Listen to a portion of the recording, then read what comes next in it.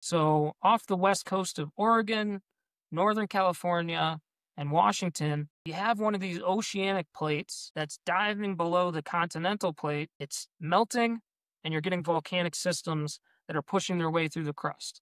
Over time, more and more magma and volatiles are going to build up, and they're going to represent themselves on the surface as a volcano. Now, the other main type of plate interaction, I didn't really get too much detail into, is going to be what we call those transverse interaction.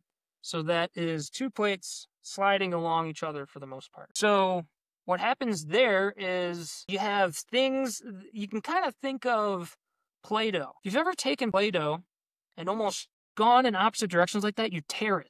It like peels and tears.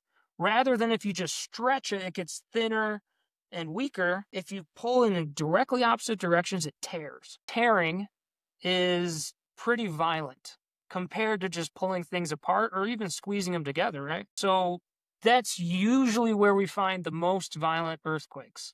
And that's, if again, going back to the United States, if we go south from where that plate is diving down, we get into the eastern edge of California, the western edge of Nevada, and we have these big mountains that are tearing against themselves and causing violent earthquakes.